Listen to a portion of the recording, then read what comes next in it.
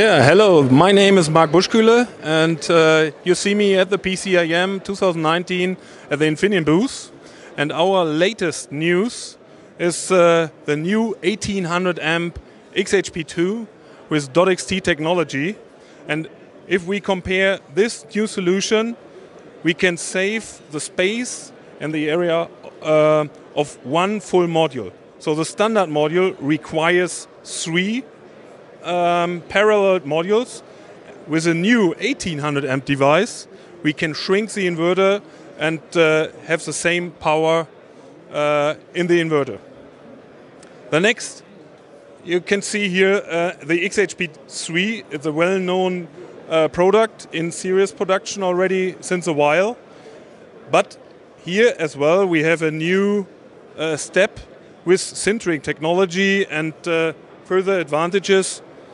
We did a 550 amp device, so we can shrink the inverter again but in this case from 4 to 3 modules in parallel.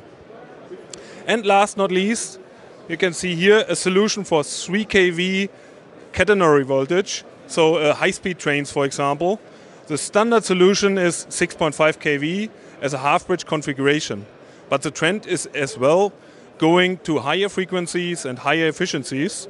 And with using the new higher insulating B5 type, you can do a 3-level inverter with, as I said, higher efficiency and higher frequency.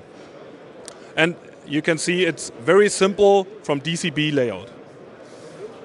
That's what I want to show at the PCIM this year. Hope to see you again. Bye-bye.